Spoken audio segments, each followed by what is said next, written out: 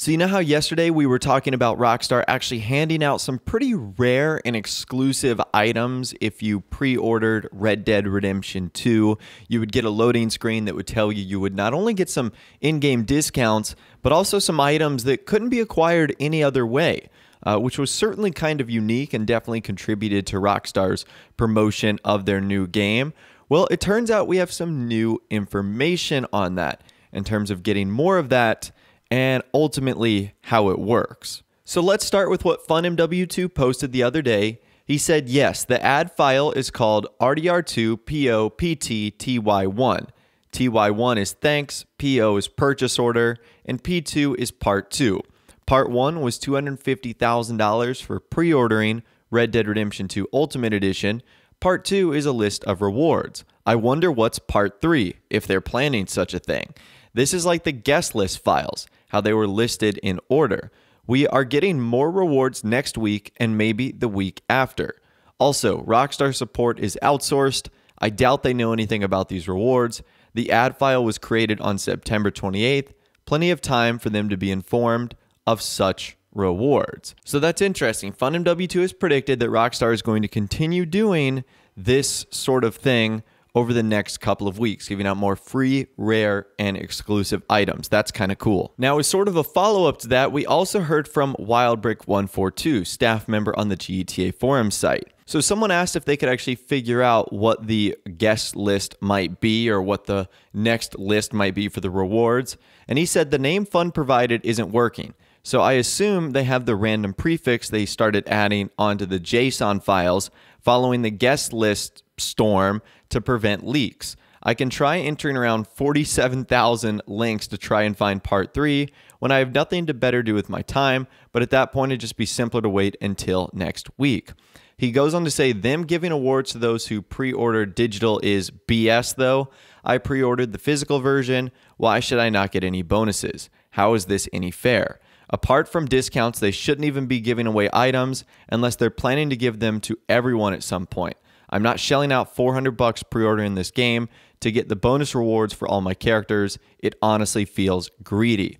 So a lot of things to break down there. Number one, because of what happened with the guest list, where Rockstar basically allowed us to figure out what they were going to be before they happened, now it's sort of been switched up. So it's going to be a little bit harder to find. Wildbrick sounds like he's on it, but it might take a little bit. Number two, we figured out how players like this are getting the rewards and why I'm not.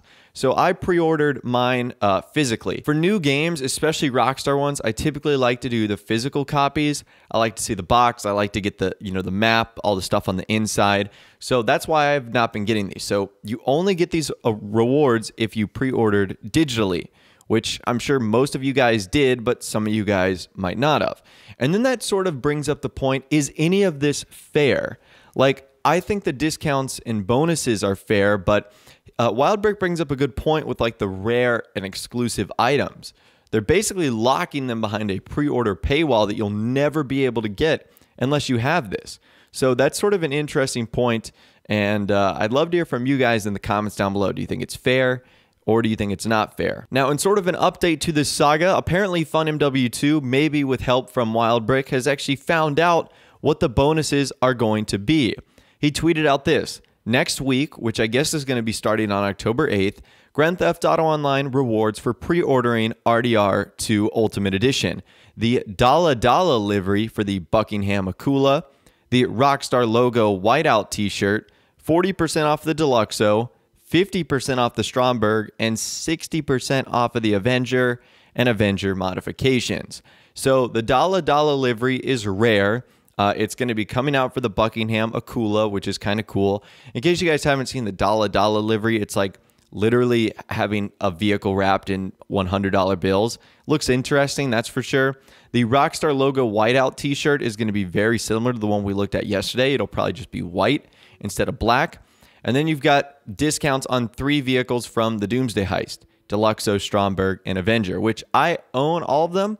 So that doesn't really help me at all. So we know for a fact that we're going to be starting to see these sort of messages pop up in online. I would assume at the end of the current event week we have right now and at the start of the one that is about to begin.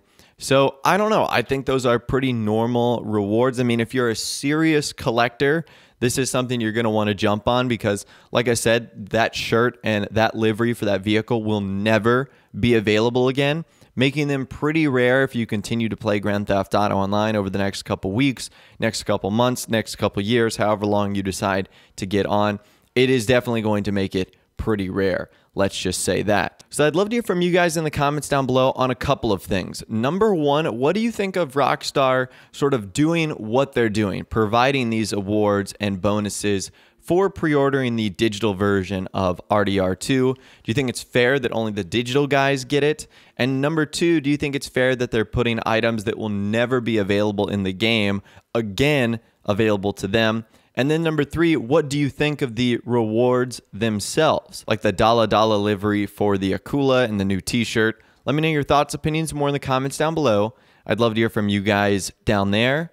If you did go on to enjoy this video though, a like rating would of course be awesome. And also subscribe to my YouTube channel if you are new or you like daily GTA 5 videos like this. Without the way guys, like I said, thanks so much for watching. Take care, and I'll see you guys in the next video.